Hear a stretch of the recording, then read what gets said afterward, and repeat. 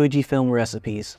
Let me know in the comments below what your favorite Fujifilm recipe that you're currently using. Hey, what's going on everyone? Hope you're doing alright. My name is Matt, this is Dwyer.Creatives, and today is time for 2 Minute Tuesday. So let's put 2 minutes on that clock. We're going to be going over a Fujifilm recipe that I've been using and I've been really enjoying. And that's going to be Porta 400 version 2.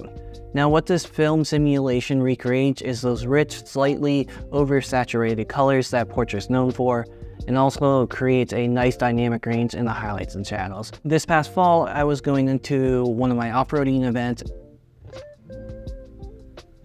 So far, I've seen oak trees, a hickory tree, a couple maples, loblolly pine, I think.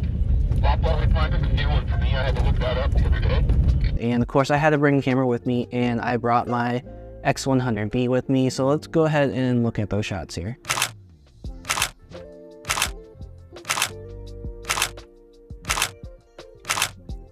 Those are the photos with no edits, and they are slightly a little bit warmer than I usually take, but I still think they came out great. I'm going to leave the recipe right here.